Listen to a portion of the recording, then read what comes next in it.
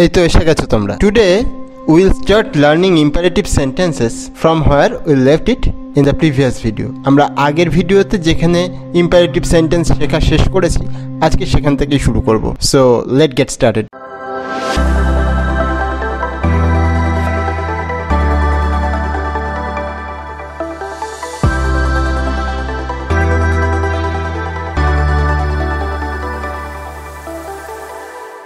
Example 5. Request. The active is please show me your tickets. Look, there is the word please. It denotes that the sentence is the perfect example of polite request. So the passive will be you are requested to show me your tickets. তোমাকে তোমার টিকিটটা দেখাতে অনুরোধ করা হচ্ছে। You are requested to plus base form of verb plus object plus etc. This is the formation. Now example 6. Example of request in negative sense. The active is please don't make noise. The passive will be you are requested not to make noise. In the positive we have used you are requested to, but in the negative we will say you are requested not to. Remember one thing, it always comes verb's base form after to এর পরে সবসময় ভার্বের base form আসে। Now example 7, it is the example of advice. Advice উপদেশের example এটা। The active is do yoga daily. The answer will be in passive you are advised to do yoga daily. So you are advised to plus base form of verb plus object plus etc. Look, the difference between an order and advice is very marginal. দেখো যে এই difference order আর একটা অ্যাডভাইসের যে পার্থক্য সেটা খুবই কম থাকে, যেটাকে দেখে বোঝা যায় না চট করে যে এটা অ্যাডভাইস হবে না অর্ডার হবে। Now the question is how we differentiate an order and an advice. তো এখন প্রশ্ন হলো যে আমরা কিভাবে একটা অর্ডারকে আর একটা অ্যাডভাইসকে আলাদা করতে পারি।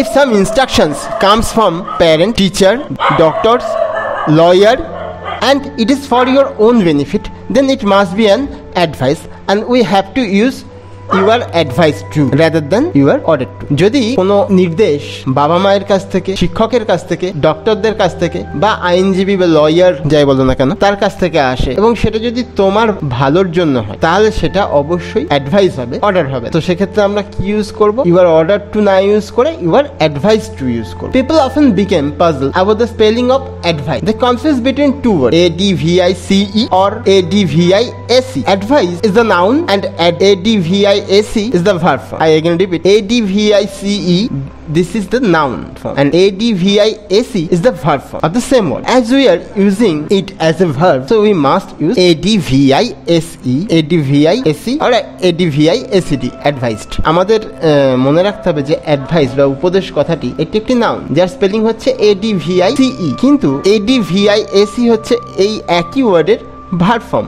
আর আমরা যেহেতু এখানে অ্যাডভাইস শব্দটি ভার্ব হিসাবে ব্যবহার করছি, তো যখনই আমি অ্যাডভাইস টু লিখতে যাব তখন advice ডি অ্যাডভাইসড do2 মনে রাখবে, এস হবে সি হবে না। নাও advice in negative sentence. Example number 8, don't run in the sun. রোদে দৌড়িও না। The passive will B U are advised not to run in the sun or you can say you are forbid to run in the sun. Now look, if we use forbid then don't use not to, use only to. যদি তুমি forbid use করে করতে যাও তাহলে কখনোই not to দেবে না, দেবে কি শুধু to, forbid to দেবে। forbid not to বলার কোনো দরকার নেই, কিন্তু অ্যাডভাইস কথাটা দিলে advised not to দিতে হবে একই শব্দের। যদি কাউকে তুমি কোনো কিছু করতে বিরত থাকতে বলতে চাইছো তাহলে অ্যাডভাইস শব্দটা ইউজ করলে তুমি not to দেবে, আর যদি তুমি forbid দাও তাহলে to দেবে। you are forbidden to because forbid is itself a negative sentence, that's why no other negative word needed. কারণ বারণ, forbid করা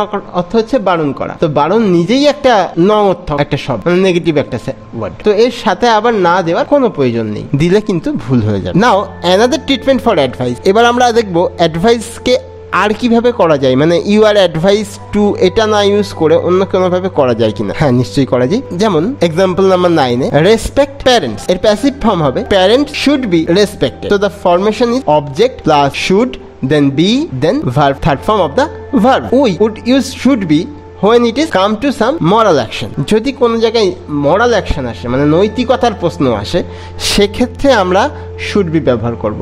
যেমন এই সেন্টেন্সে আমরা দেখতে পাচ্ছি রেসপেক্ট প্যারেন্ট, বাবা মাকে শ্রদ্ধা করো, তো এটা একটা আমাদের নৈতিক দায়িত্ব। যদি বলা হয় যে হেল্প দ্য লেম ম্যান, যদি খোড়া মানুষটিকে সাহায্য করতে বলা হয় এটাও আমার একটা নৈতিক দায়িত্ব। এরকম যে সমস্ত নৈতিক দায়িত্বগুলো আসে সেখানে কিন্তু আমি শুড বি দিতে পারি। আর যদি নেগেটিভ সেন্টেন্সে এটা থাকে ডোন্ট দিয়ে কিছু আছে তাহলে আমরা শুড নট বি ইউজ করব। তো এক্সাম্পল 10-এ এটাই আমি বলবো, ডোন্ট স্প্রেড রিমোর্স, গুজব রটিও না। Hair it is our moral duty not to spread remorse, আমাদের এটা নৈতিক দায়িত্ব যে আমরা যেন কেউ গুজব না ছড়াই। So should be will come in use, তাই should be আমরা ব্যবহার করব। The passive will be remote, should not be, so the formation is object should not, then be, then third form of the verb. Now the last thing, proposal. Example number 11. The active is let us discuss the topic. টপিকটা সম্পর্কে আলোচনা করা যায় বা এই বিষয়টি নিয়ে আলোচনা করা যায়। Passive, let this topic B discuss, তাহলে এখানে কি করলাম, লেট যেমন ছিল তেমন ইউজ করলাম। তো যেটা বিষয় আমার দিস টপিক অবজেক্ট সেটাকে আনলাম, লেট দিস টপিক, তারপরে বি আনলাম, তারপর ডিসকাসের থার্ড ফর্ম ইউজ করলাম ডিসকাস, তাহলে let plus object plus B then third form of the verb. Thanks for watching. If you like my video then please subscribe the channel and hit the bell icon so that you can get my video as soon as I post it. Thank you again.